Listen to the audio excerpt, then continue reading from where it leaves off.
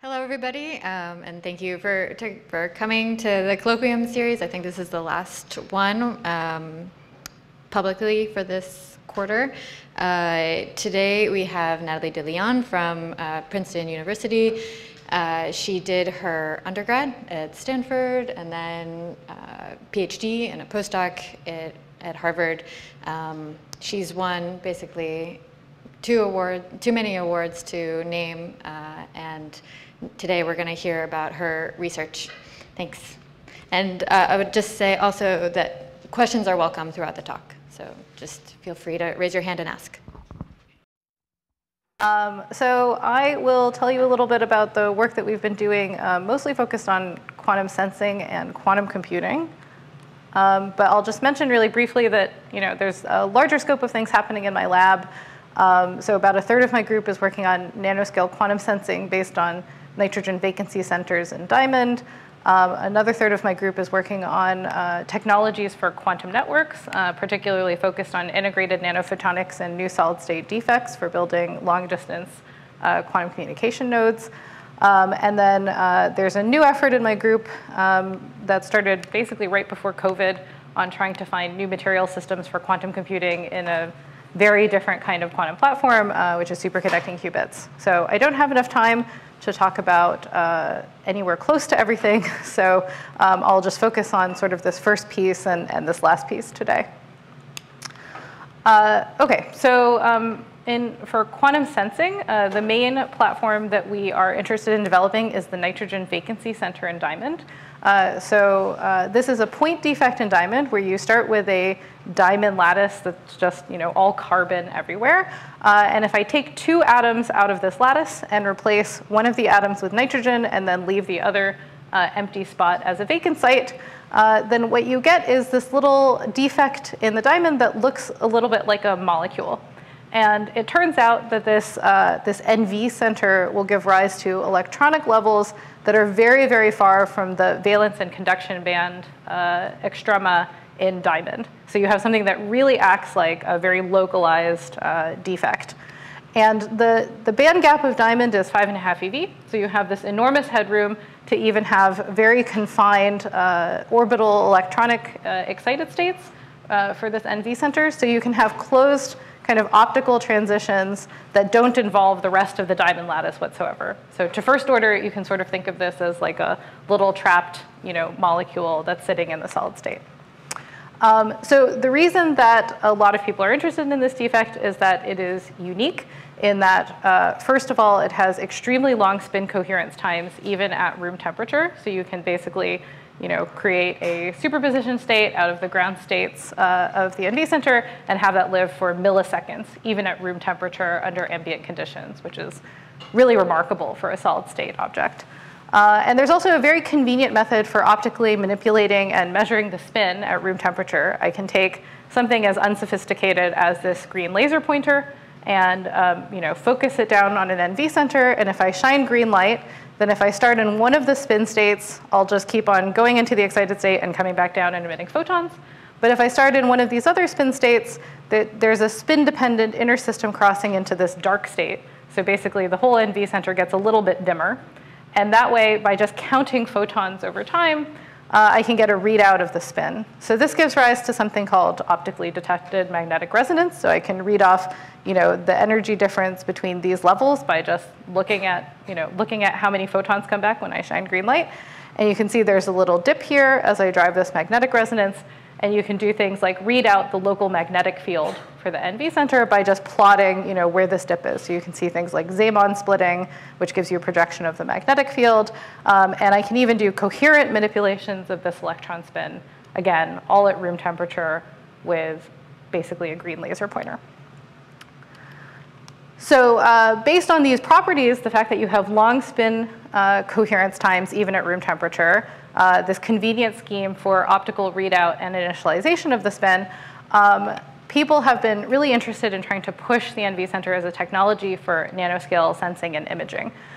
So the way that you should think of this, I guess like ontologically, is that we can take all of the techniques that people have learned from, about almost a century of magnetic resonance, like NMR and ESR, and then combine it with the last quarter century of single center optical microscopy, where you just use lenses to focus the light to address the single center, so that you can now do things like magnetic resonance, but on the single atom or single molecule scale. So for example, if I just plot dipolar coupling between this NV center and other things in the vicinity, and I draw contours of equal dipolar coupling, you can see that these things change very rapidly on extremely short length scales, right? The length scale here is nanometers. So I can now do something that looks a lot like magnetic resonance imaging, right? Where you stick a person in a large bore magnet and then use the fact that you have a magnetic field gradient to get spatial information about what's going on internally. And here, because I have this point dipole, you can think of it as being something that gives you the largest possible magnetic field gradient, and therefore it gives you the highest possible spatial resolution.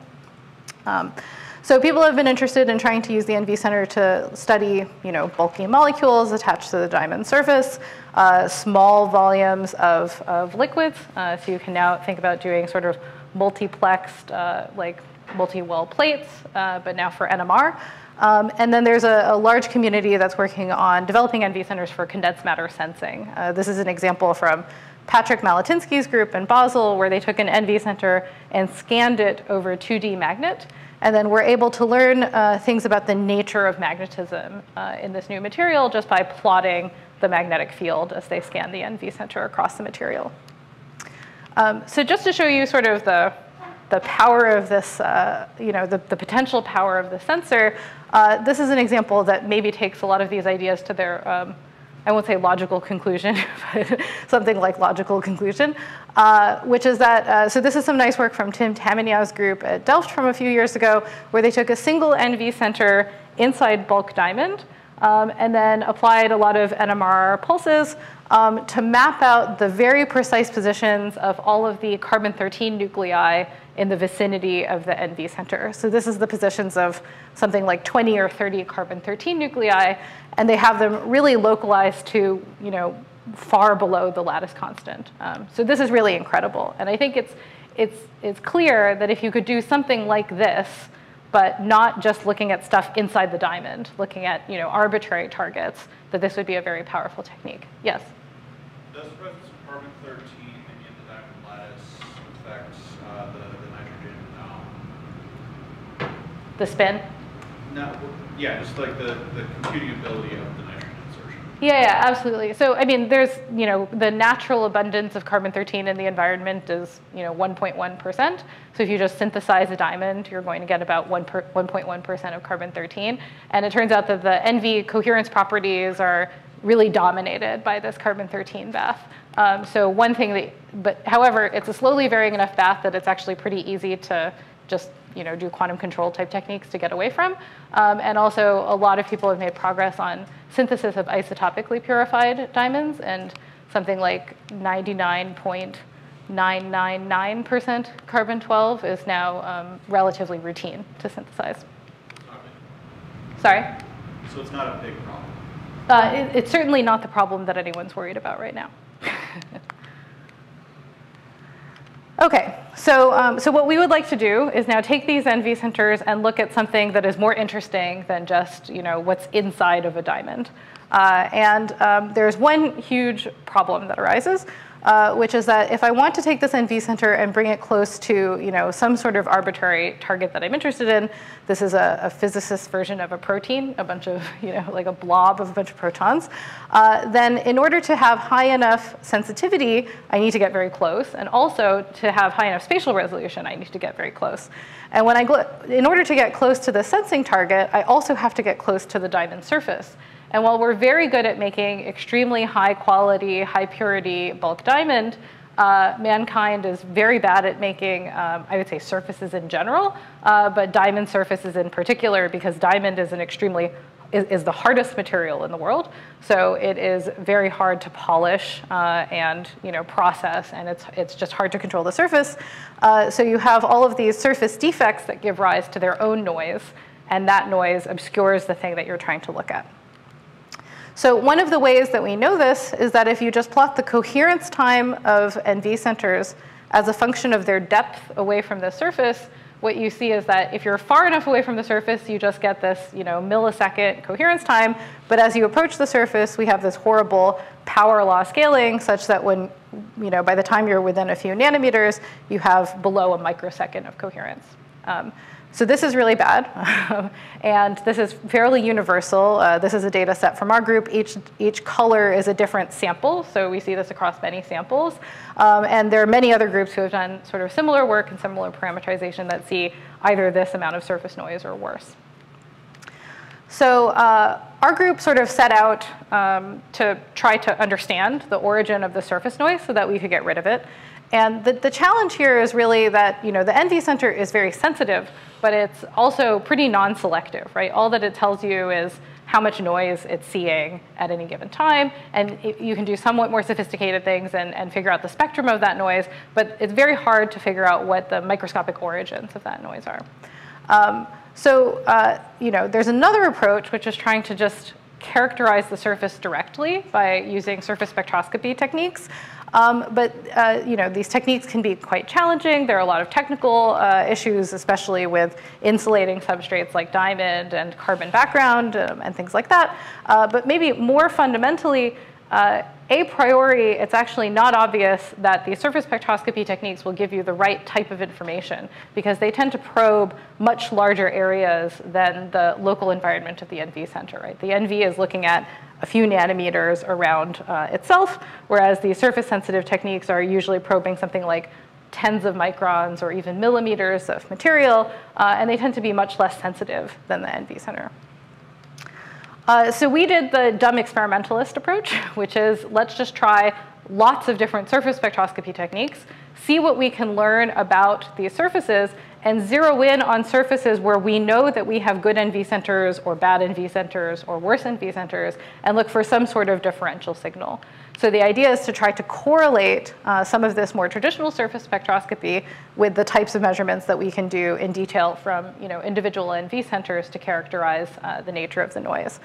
So you get this sort of alphabet soup of lots of different surface spectroscopy techniques. I won't talk about most of them because everything in gray is something that we tried that did not give us useful information. But we sort of zeroed in on a handful of techniques that did seem to give us some good correlation with the NV properties. X-ray photoelectron spectroscopy, ultraviolet photoelectron spectroscopy, and near-edge X-ray absorption fine structure spectroscopy. All of these are roughly the same, which is that you send in a photon and you kick out electrons, and then you measure either the energy or the fluence of those electrons as a function of photon energy. So I won't go into an extremely detailed story about what we learned with surface spectroscopy, but I can at least give you a couple of examples of the type of information you can learn. So for example, we sort of immediately figured out that most of the community prepares oxygen-terminated surfaces because that's supposed to be good for NV charge state.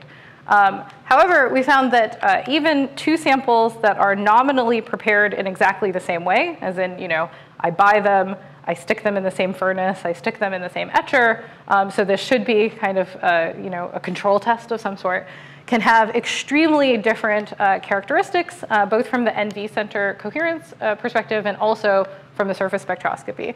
So these are two surfaces that started with very, very subtly different polishing techniques. And then you put them through this processing, and you end up with these runaway surface roughening processes that take small differences in morphology and really amplify them. And then what we can see in X-ray absorption spectroscopy is a huge difference in the spectrum. So everything above 290 is the band structure of diamonds, so it should be there. Everything below this stuff down here is defect states that shouldn't be there. And you can see that the rough surface has this very high density of defect states compared to the smooth surface. So there's a direct measurable consequence in terms of the electronic structure just from the surface morphology. So this means you have to be a little bit more careful with your A/B testing, right? You can't just kind of prepare things and then measure them. You actually have to measure what it is that you made and try to understand what the electronic structure looks like. And based on a lot of pain that I won't drag you through for, we could talk for like 4 hours if you wanted to sit through a really long seminar. We developed a process for creating pristine, very smooth, highly ordered, oxygen-terminated surfaces that essentially involves trying to prepare a nice surface, remove the damage from that surface, introducing a different type of damage, and then sort of iteratively processing until you get to something kind of nice. So the analogy here is that it's like you have a mouse problem, and then you release a bunch of cats, and then now you have a cat problem, so you release a bunch of dogs, and then hopefully at the very end, the gorillas die in the winter. So that's where we are now, and we can do this oxygen annealing step where we get this very smooth, well-ordered surface. So what we can do to try to understand what we did is zero in on these last two surfaces and do some comparative surface spectroscopy and NV spectroscopy. So I won't walk through this in detail, but basically we can do spin coherence measurements on the same NV centers before and after this last step, and we see that the coherence time is extended by a factor of a few, and that we can do something called dynamic loop decoupling, where we drive the NV center with lots of pulses to probe the high frequency noise, and we see this improvement across all frequencies. We can also take advantage of the fact that the NV center is a spin 1 defect and do this relaxation spectroscopy that sort of allows us to disentangle magnetic noise from electric field noise. And then put all of this on kind of one nice combined plot where we look at the electric field noise as a function of frequency and the magnetic field noise as a function of frequency. And we can see that we're really dominated by broadband magnetic field noise. Okay, so that's from the point of view of the NV center. And then in surface spectroscopy, what we can see is that before and after this last step, actually the X-ray absorption looks broadly similar. I have a peak here and then like a shouldery thing here, and it basically looks the same over here. But the huge difference is that before and after this step, I have a big change in the polarization dependence of this signal. So our argument is that these surfaces are actually chemically quite similar because they give rise to a lot of the same features, but you have a huge degree of disorder that washes out this polarization dependence that we only recover with this last oxygen annealing step. And then similarly, we can see that the electron affinity of the surface actually changes by 1.5 eV after this last step. So this surface disorder has a macroscopic consequence. It really shifts these bands around quite a bit. So this is our sort of maybe combined model that we start with all of these defect states that come from surface disorder, and then we create a much more well-ordered surface. And the punchline is that by doing all of this, we're able to extend the coherence time of NV centers by about an order of magnitude. This actually hides the full degree of improvement, because here, what you can see is that for high frequency noise, you actually have this saturation of the T2, so you kind of stop winning before you do this last step. But then after this last step, you just keep on winning with more dynamical decoupling. So depending on what metric you want to use, we have a 1 order of magnitude improvement or even a 2 order of magnitude improvement.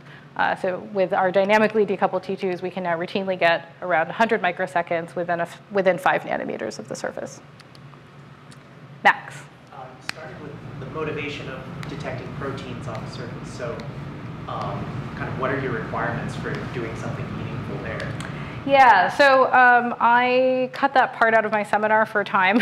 But I think there's several, let me try to say something that is short and disciplined. Okay, so I'd say that there are 3 problems.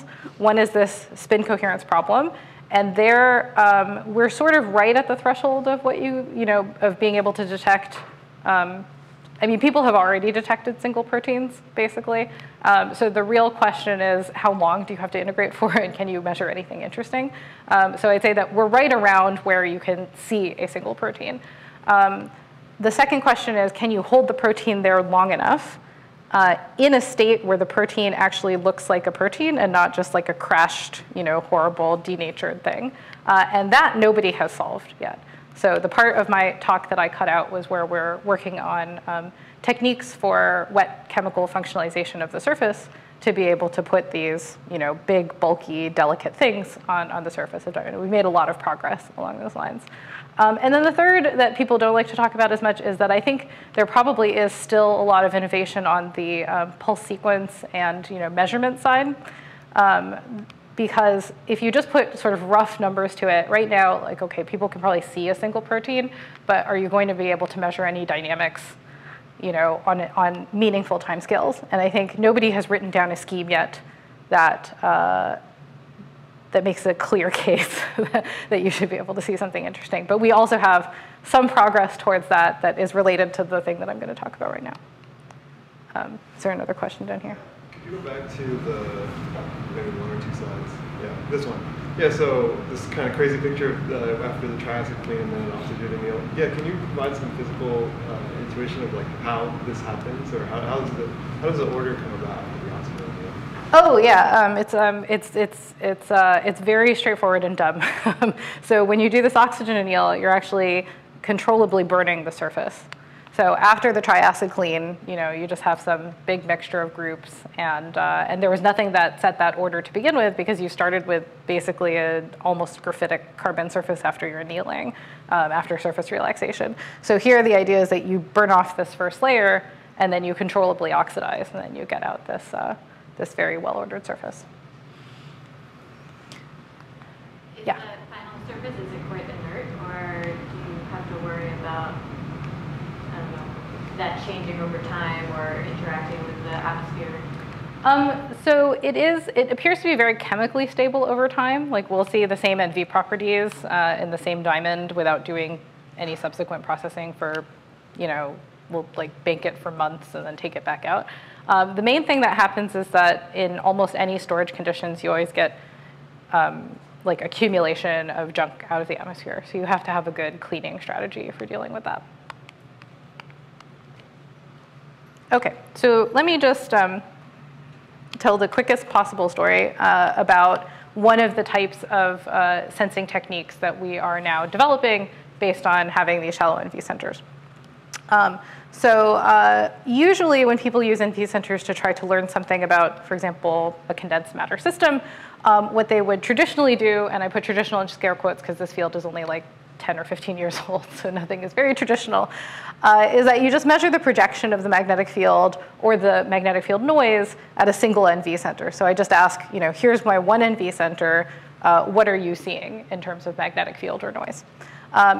This is an example from Misha Lukin's group where they were looking at transport in graphene, and what they could see in a spatially dependent way is some increased noise that comes from an interesting effect from electron-phonon coupling during graphene transport. So the question that we started asking, this is really work that's led by a postdoc in my group, Jared Rovney. This was sort of our dumb COVID theory project. Was we're all stuck at home. Let's think about weirder things. Can we learn anything if instead of just looking at the projection of the magnetic field on a single NV center, we look at two NV centers simultaneously, and then try to look at correlations in the noise or the signals that these two NV centers see. Okay, so the setup here is I have my two NV centers. Each of them is staring at some correlated noise that comes from, for example, the condensed matter system that you're trying to study. And then they all have their own uncontrolled, uncorrelated noise that probably comes from things like nuclear spins in their vicinity. So now how am I going to look at the correlated noise versus the uncorrelated noise? So for the experts in the room, all that I do is a Ramsey. So I just tip the spin onto the equator so that it precesses in a magnetic field. And then I'm going to tip it back to figure out how far it precessed and use that to read out the magnetic field. And the only small difference here is that instead of doing pi over 2 and then pi over 2 right back, I do a little pancake pulse around the other axis because now I'm just going to look at the variance of this signal. Okay, so I do this for both of my NV centers, save all of the data, and then I just compute the correlation. So I really just take the data traces and compute a Pearson correlation at the end. All right, so what does it mean or what are all of the parameters that go into this Pearson correlation? So there's some underlying phase distribution that comes from your magnetic field, which is what we're actually trying to measure.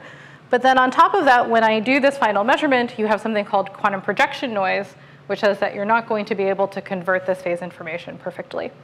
And then worse than that, on top of that, there's something called readout noise, which is that I also can't read out my state perfectly. And it turns out that for the NV center, the readout noise is the dominant term. So if I look at, conventionally, if I look at these two NV centers, and I just say, how many photons do I get per unit time?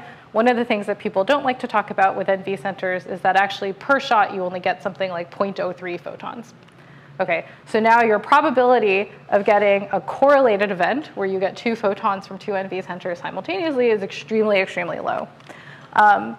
So this seems like it's just a showstopper, that you can't do these measurements at all. But obviously, I'm talking about this, so we figured out a way around it.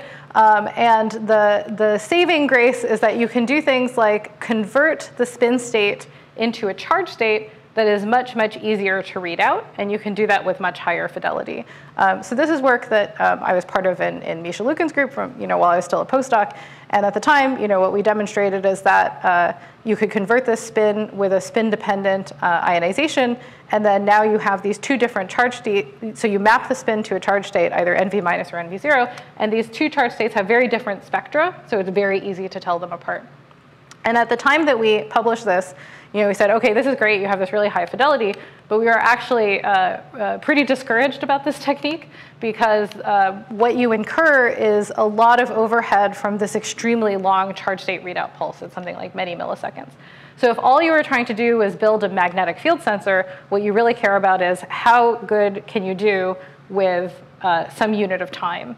And so nobody's ever going to do this because if it takes you, a few milliseconds to do a single readout, you don't actually win over conventional readout. However, here, because we have to look at these correlations where you care about readout noise to the 4th power, now we really care, right? And we're willing to take this overhead in order to be able to see this correlation. So the way to kind of parameterize this is you can ask, what is the minimum sort of amplitude of magnetic field noise that I can measure with a signal-to-noise ratio of 1 for some total experimental time? And if I had optimal readout, which is just quantum projection noise limited, I would have this curve here. So to get to a nanotesla, you're talking about seconds of integration time, which is pretty civilized. For conventional readout, to get to a nanotesla, I would have to get 1,000,000 seconds just to get to a signal-to-noise ratio of 1, which is an unacceptable fraction of somebody's PhD. So we can't do that measurement. But now if we do this enhanced spin-to-charge conversion, we can get this back down to something like thousands of seconds, which is now sort of doable. OK, so that's the theory. And now what we want to do is experimentally implement it. Conceptually, this is very simple. All you have to do is build the same confocal microscope for looking at single NV centers, but then just build 2 separate channels so that you can interrogate 2 NV centers at the same time. In practice, it turns out that it's quite tricky to measure 2 things at the same time because you get lots of trivial correlations from things like laser intensity noise or the table shaking and mechanical instabilities and things like that. Yes? How far is the apart? I mean, it's optically resolvable all the way out to the field of view. So a couple 100 nanometers out to 100 microns. So here's an example where we got this plot and we saw, oh, look, you have this great correlation, hooray. But then I asked, OK, let's just point shift the data and make sure that this is real. And if this was a real correlation, it should just go away. But instead, what we saw was this periodic signal that turned out to be from one of the table legs on the optical table touching. So there was just a little bit of transduction of like footfalls into the experiment. OK, so after beating down a lot of noise, we now, I think, have like the best and most stable single NV experiment in the world in order to build this thing. And we can now detect correlated magnetic noise. So here's 2 NV centers that we can look at in a confocal microscope. And then now if I do this pulse sequence where I try to prepare them, look at the magnetic field noise, and then compute their correlation, then here, if I don't expect any correlations, I can now bin the data as dark or bright for NV1 and NV2. And you see that this basically doesn't look like anything. But then now when I apply a 2 megahertz signal that should be driving both of them, I see this nice checkerboard pattern, which tells you that when NV1 is bright, NV2 is bright, and when NV1 is dark, NV2 is dark. And then, because these are spins, I can do a trick where I now just prepare them on opposite sides of the Bloch sphere. And what I should measure is a perfect anti-correlation. And you can see that this checkerboard pattern reverses. This is data. This is not theory. And here's what it looks like in the time domain. As I sweep this time delay, then I'm basically changing my sensitivity to this 2 megahertz signal, and you can see that I have a correlation peak and an equal amplitude anti-correlation peak right around 2 megahertz that goes away as I go away from 2 megahertz. Okay, so what can I do with this? One of the things that I can do with it is now disentangle whether or not my NV centers are staring at correlated or uncorrelated noise. So if I take a single NV center, if I take some coherence curve, I'll see, let's say, these two peaks that come from two different sources, and then I can use that to construct the spectral density of noise and get out two peaks. But that doesn't tell me anything about the spatial structure of this noise at all. But now I can combine this with this covariance detection, and lo and behold, you see that only one of these peaks appears as a correlation. So now I can label these peaks as correlated and uncorrelated noise. So here's an example of that in action. Here we have a narrowband source that we're applying intentionally. And then when I do my two NV centers in orange and gray here, I see two peaks.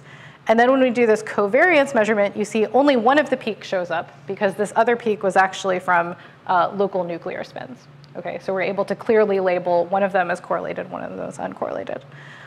This is another really interesting case where instead of looking at these narrowband sources, what we can do is apply a very strong white noise source to both of the NV centers and kill their coherence right away. So now their coherence time is much less than a microsecond. And normally, you would not be able to do anything out in the noise, right? Out here, I don't have any coherence anymore, so I shouldn't be able to get any signal. But now if I go way out here in the noise and I do this covariance measurement, I get a little dip from these nuclear spins. So I can do nuclear spin NMR, even though I technically don't have any NV coherence anymore.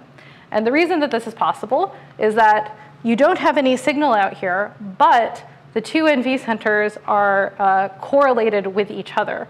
So in a sense, you have this phase random signal from shot to shot, but the two NV centers are moving with each other. So that what you have is common mode noise. So by looking in this covariance channel, you can remove the common mode noise and then sort of get back your NMR signal. Okay, enough people are nodding that I think it's OK. All right, so then the last trick that we can do is that now if you have two NV centers that happen to have two different spin resonance frequencies, which you can do by picking out NV centers that have different orientations with respect to the magnetic field, now I can independently address them with different microwave tones. And I can play this trick where I can set an arbitrary time delay between the first NV center and the second NV center, and then look at this correlation as a function of time. And then this gives me some probe of temporal dynamics. So now here, what I'm looking at is a phase random signal, right? So shot to shot, it has a random phase. But because I'm looking in correlation, I can reconstruct this phase coherently just by scanning this delay time. And then similarly, if I now turn up the phase noise on this signal so that it's very short, dephasing time of something like 1 microsecond, you would normally not have any hope of measuring this with a single NV center because you would need to, wait for this entire kind of sequence time and then start it again. But now I'm just limited in terms of time resolution by how well I can do with my electronics, which can be, nanoseconds. And what I'm able to do is sort of reconstruct this dephasing on extremely short timescales. OK, so just to conclude, I think so what I've shown you is that we can make very nice shallow NV centers, and we're now trying to use them for a lot of stuff. And what we've invented here in this nanoscale covariance magnetometry is really a method for measuring the two-point correlator in the magnetic field at 100 nanometer to 100 micron length scales and nanosecond time scales. And as far as I know, there just are not other techniques for being able to access these physical quantities. So when you look at the spectrum of sort of condensed matter experiments and spectroscopy techniques, they don't have any way to measure this two-point correlator directly. So I think this is very exciting because now this two-point correlator is a very natural way to characterize things like transport, the structure factor of transport, non-equilibrium dynamics, phase transitions, and nobody has ever asked the condensed matter theorists to calculate these two-point correlators because no one had a way to measure it. So now that we have a way to measure it, I think we have a lot of condensed matter physics that we can do. So one of the things that we're particularly interested in is in two-dimensional materials, there is a prediction that you can go into a regime where you're dominated by electron-electron scattering, and the electrons flow, instead of flowing like a gas, they flow like a viscous fluid. And you can even get to Reynolds numbers where the electrons flow like honey, which is very neat. And lots of people have been trying to explore this relativistic hydrodynamic regime with a variety of techniques, but have been sort of unable to get really convincing quantitative data that characterizes this phase transition. And I think that we have now a shot at it by studying this, this covariance channel. And then there's a lot of other stuff like quantum spin liquids and things like that. OK, so let me just skip through the other NV stuff that I'm doing and jump right into a totally different topic. But let me stop for a second and see if there are questions, because I'm going to very much change topics. Yeah, Zishan. So I'm kind of building off of Asher's question about distance dependence. So I guess I'm imagining that if the NVs are closer, there may be, yeah, I guess, can you comment on the distance dependence and how that affects these? You mean like how close can I get them, basically? Not exactly how close, but would you rather use two, or like, yeah, what do you get from using two really close NVs? What do you get from using two really far NVs? Oh, well, I think you want to just look at the distance dependence, right? So the modality that I'm imagining is you have some condensed matter system of interest. If we do this in parallel, where we're just imaging everything on a camera, then I can just do all the measurements simultaneously in parallel, and then just pick whichever pairs I want to compute. And then now I just immediately get all of the spatial structure factor information that I want. So that's very cool. We have a few half-baked ideas about how to combine sub-diffraction limit techniques with this so that you can get to very small length scales. I don't think it's going to be cost-free, but I think there's probably a way to do something. Yeah.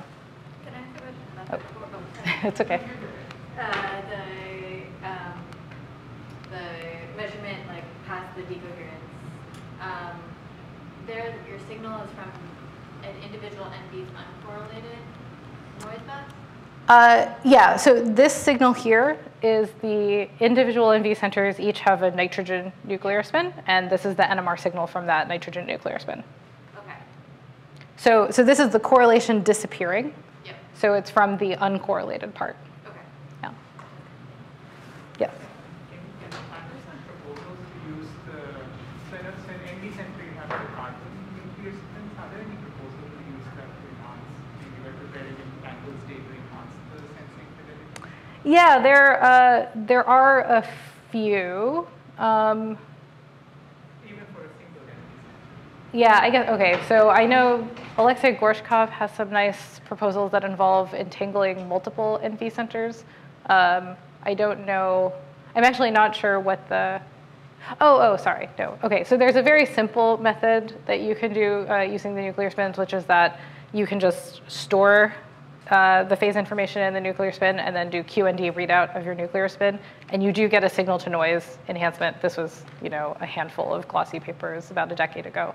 And that's very straightforward. It's not really an entangled sensor. It's just sort of, doing a nuclear spin-based readout enhancement where you beat down this readout noise using. That enhancement would be like square root of the number? It's in that case, no. So the way that you would quantify it is how much better is your readout noise with all of the overhead that's incurred in your QND readout of the nuclear spin. This is pretty similar to the kind of thing that we're working on with the spin to charge. But I think you can do better with spin to charge in terms of readout noise.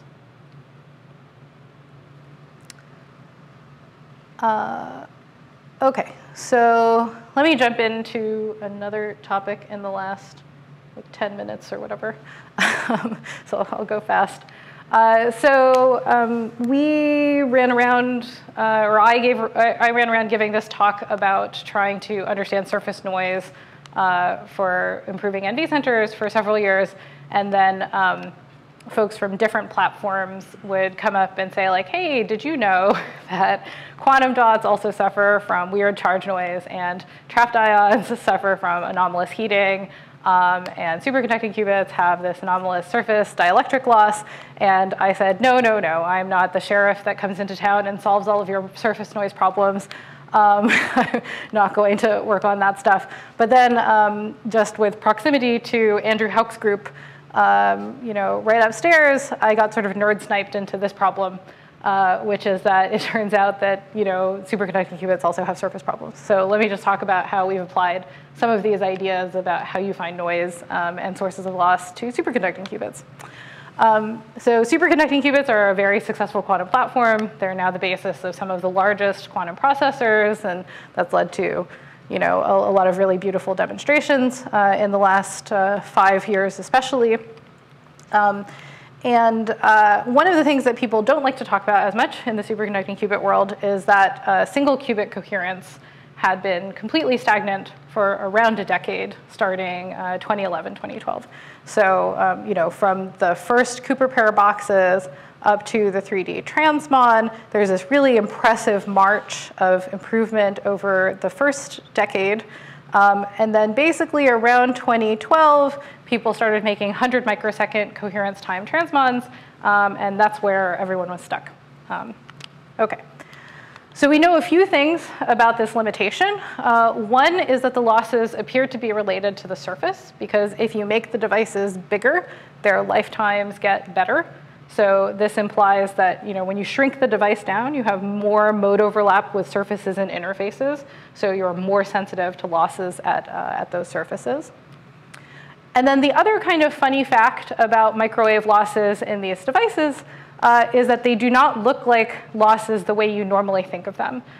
So if I gave you like a chunk of material and said, how much light does this absorb, you would just send a laser through it and do Beer's law or something, and then give me some absorption coefficient, and it would all be linear absorption. It wouldn't really matter how powerful that laser is that you use to probe it.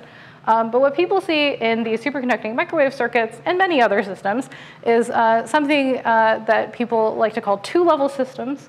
And all that means is that empirically what we observe is, so this is now loss tangent, so higher is worse and lower is better.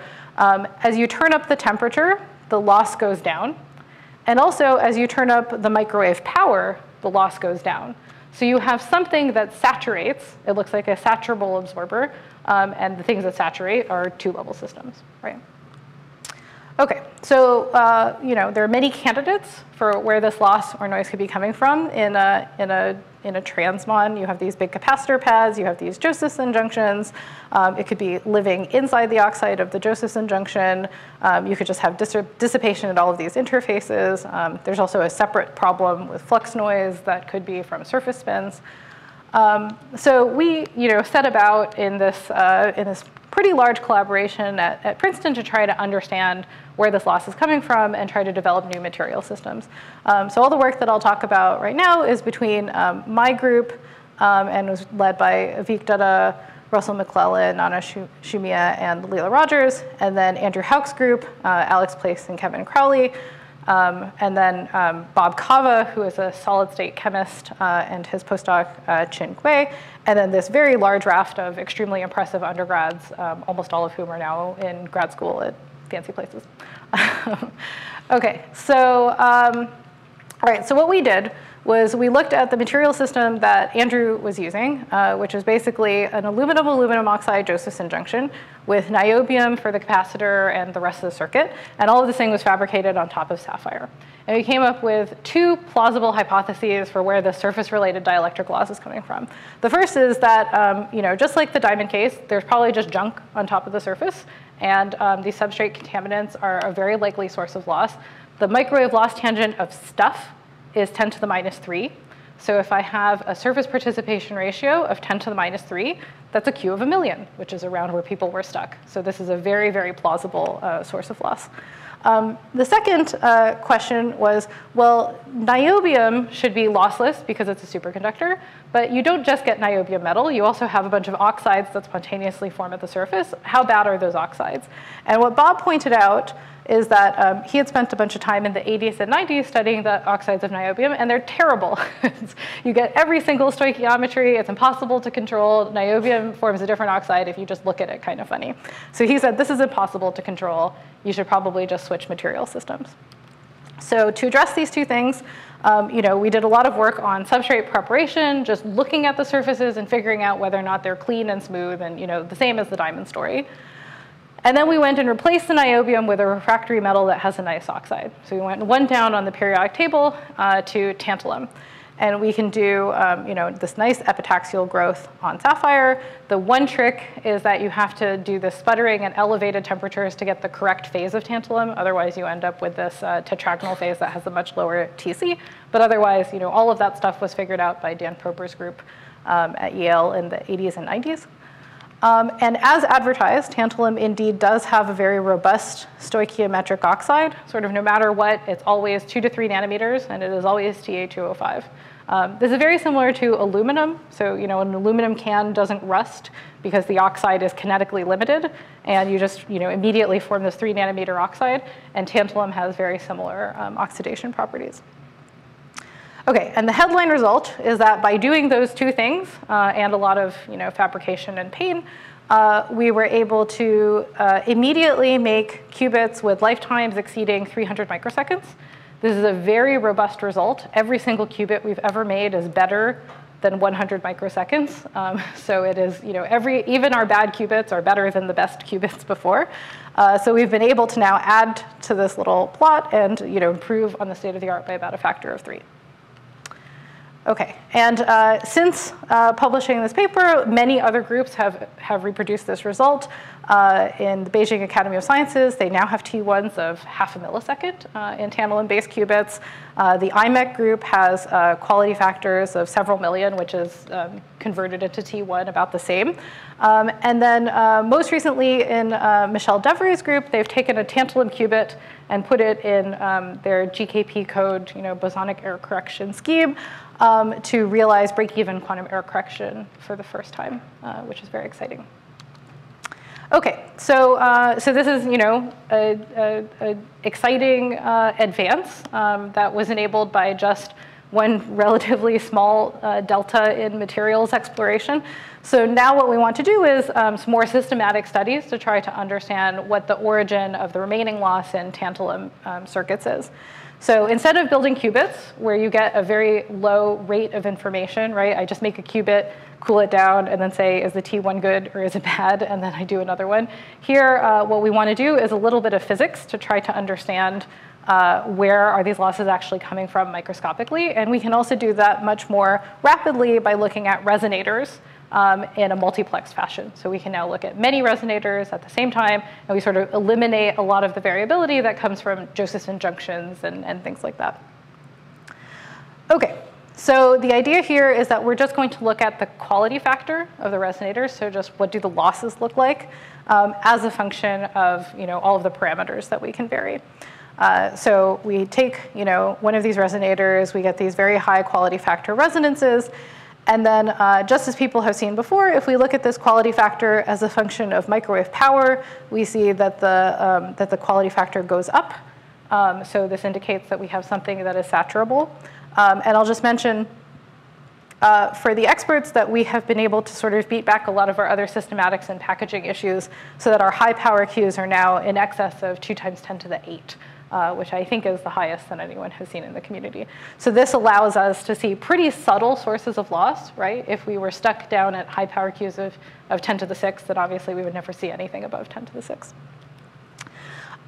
Okay, so now we can take this power dependence one step further and do a power dependence at many, many different temperature points, and then see whether or not we can generate a quantitative understanding of the sources of loss in the material. So what we write down here, so this is a somewhat complicated, non-monotonic temperature dependence, but hopefully I can convince you that, these fits are quite nice. So we think we understand everything that's going on in terms of every wiggle in the data. So our loss model is actually pretty simple. We just have some total quality factor that goes as 3 contributions. There's this 2-level system saturable loss, an equilibrium quasi-particle loss that turns on as you start to approach the critical temperature of the superconductor, and you just get resistive losses. And then something that we're just rolling into Q other, which sets a ceiling on all of this data, which just says that as I go to infinitely high powers, I don't get infinitely high Q. So this model has something like 7 free fitting parameters, and we can just fit this entire data set, and it looks pretty nice. So I'm fairly confident that these are the only 3 sources of loss, at least in this order of magnitude. So let me just walk you through what this temperature dependence comes from. So up here, where all of the curves, these different power curves, squish together, and you see this exponential dependence on temperature, this is just quasi-particle loss. And then there's this regime here where you get this strong power dependence, so these curves are far apart, and you see this little gentle slope up with temperature. This slope up with temperature is just the partition function. So this is thermal saturation of 2-level systems that are on resonance with the resonator. The part that's a little bit surprising is this little uptick down here at very low temperatures. And it turns out that there's actually a very simple model that's been around since like Phil Anderson's, it feels like high school. since Phil Anderson wrote down models for two-level system dynamics. But basically, if you assume that the two-level systems themselves have a temperature dependence to their coherence time, that arises from two-level system interactions, then you get this very natural 1/t scaling to the T2. And then what that leads to is a change in how much power you need to saturate the two-level systems. So effectively, you end up with this uptick because you're just saturating them very readily. And the saturation powers that we see are something like you saturate all of the two-level systems in the device with 0.04, 0.05 photons. OK. Let me just skip over some of this. We can do independent measurements to show that, well, let me at least tell you one thing. So one of the key things about this fitting that's really interesting is now we can fit out this prefactor here that we're calling QTLS naught. And this thing is an interesting parameter because now this looks like a material parameter.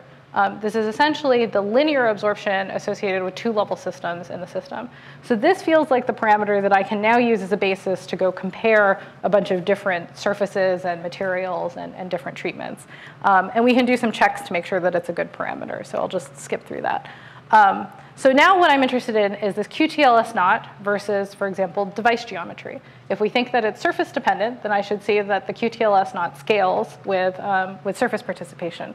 So I just make a bunch of resonators and move these capacitors away from each other.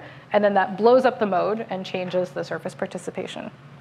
So when I do something like that, what I get is this. This is bigger is going to the right. So as I increase the pitch, it goes in this direction. And what you see is, indeed, there's a sort of linear dependence between QTLS naught and this pitch, but then maybe a kind of ceilings out, sort of out here, that you get some saturation. So then we can take it a step further and try different surface conditions. So I can look at tantalum with its native oxide. And then I can dip it in buffered oxide etch, which removes a little bit of oxide. And I see that there's some scatter in our fab, but I think a clear difference between all the orange points here and the blue points here. And then for the biggest devices, everything's all mixed up, which is consistent with some sealing. And then I can make lots of different surfaces, right? And then see how do these surface losses change. And then try to fit this all to a model that incorporates where all of this two-level system loss is coming from. And I think the best fit to the data is that we have this surface loss, but then we also have something that looks like a bulk loss that is not surface participation dependent, that squishes all of these things together. Now, all of these surface conditions are things where we can measure things about the surfaces to know what's going on. For example, what we see is that this buffered oxide etch, moves this curve up by something like a factor of 2. So that's very exciting. But then somewhat confusingly, when we try to increase the oxide thickness, which is what this triacid is, we do not get a curve down here that is a factor of 2 worse. So now, by sort of quantitatively comparing these things, we can develop a potential model for two-level systems where you have at least 2 different sources of two-level systems, your oxide and some hydrocarbon layer. And we sort of know what happens to both the oxide and the hydrocarbon layer for these different acid treatments. And we can extract a putative loss tangent that's associated with the oxide and a different loss tangent that's associated with the hydrocarbons. So here's our best guess for what's going on in state-of-the-art devices. We have some surface TLS loss that looks like this. We have some bulk TLS loss that looks like this. That must come from the sapphire. Unfortunately, that means that for state-of-the-art devices, if we kill one of these sources of TLS losses, the other one is lurking right behind. So you only get an improvement in a factor of 2. So what that means is that we need to make progress on both of these fronts in order to be able to improve the state of the art. And I didn't show you any data for this, but we also now have some evidence that our Josephson junctions are a little bit worse than our resonators. So I think there's now some room for somebody to come in and try to invent new Josephson junctions. OK, so let me skip over some of the surface spectroscopy, but let me just conclude by saying, we saw a pretty big leap in performance by just trying one more superconductor, right? The community had charitably done like 4 or 5 superconductors: aluminum, niobium, titanium nitride, niobium tinitride. And we just tried one more, and we're able to get a pretty large improvement. I can easily write down another 20 or 30 metals that superconduct at a few Kelvin and are easy to deposit and are relatively easy to fabricate. So I think it's probably time, particularly armed with this parametrization, for us to do a broader search through material space for this problem. Okay, our current tantalum devices are both bulk and surface loss limited. Our state-of-the-art quality factors at single photon powers are now around 12 million. You know, everything that we see is two-level systems. So I think now we have to go and learn about these two-level systems and what their microscopic origin is and how to actually get rid of them. All right, so let me just acknowledge a lot of the people who did the work that I talked about. So on the NV Center side, Jared Rovney led the covariance sensing, and then Leela Rogers and P. Sanctuasen really worked on this on the shallow NV stuff, and with a fairly large team. On the covariance sensing side, we collaborated heavily with Shimon Kolkwitz's group at the University of Wisconsin-Madison. And then the superconducting qubits work I already mentioned is in collaboration with Andrew Houck and Bob Cavo's group, and I think I already mentioned all of these people. And let me just also thank a lot of our funding sources, particularly the Department of Energy Co-Design Center for Quantum Advantage, which is our NQI center, that has really enabled a lot of this broad collaborative work in materials for superconducting qubits. And let me just mention, to try to recruit people by way of advertising, that it is a very exciting time for quantum at Princeton. We have the Princeton Quantum Initiative, a very large set of engaged faculty across the university in many different departments. We currently have junior and open rank quantum searches going on in engineering. The date for full consideration was December 31st, but we're still reading applications. We have a postdoctoral fellowship program, which is competitive, and the applications are due in the fall. And we also have an undergraduate research program that's really unique. You spend 6 weeks at Princeton and 6 weeks at IBM doing translational research. And those applications are due in January. And then I'll just mention really briefly that I didn't talk about it today, but we're launching a new single crystal diamond growth effort with Princeton Plasma Physics Laboratory, which is very exciting. We are building a lab with 3 reactors that should hopefully be growing diamond by this summer.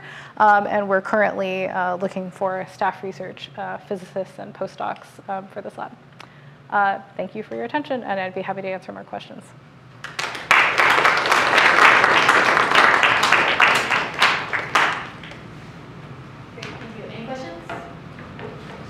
It is very exciting that changing the material resulted in such a big improvement, but is there a lot of hard work involved in getting similar fidelity of gates and qubit gates?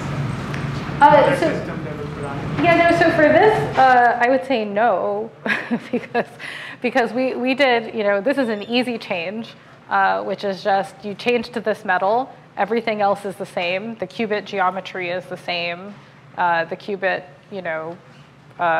functionality is exactly the same. It's just a new metal with lower dielectric loss. So does this reduce the fidelity of gates? Improve the fidelity of gates as well? Well, okay, so one should be a little bit careful, because I think what's really the real limiting factor in a lot of processors is the 2-qubit gate fidelity, not the single qubit gate fidelity. So everything that I showed, which is, you push the dielectric loss off, will mostly go into the single qubit fidelity, which is maybe not the current limiting factor. 2-qubit is relative. I think there's a lot of other problems with their 2-qubit gate fidelity in I won't speak for Google's processors, but at least at IBM, is worse than the coherence limit. So presumably they're limited by things like crosstalk and packaging.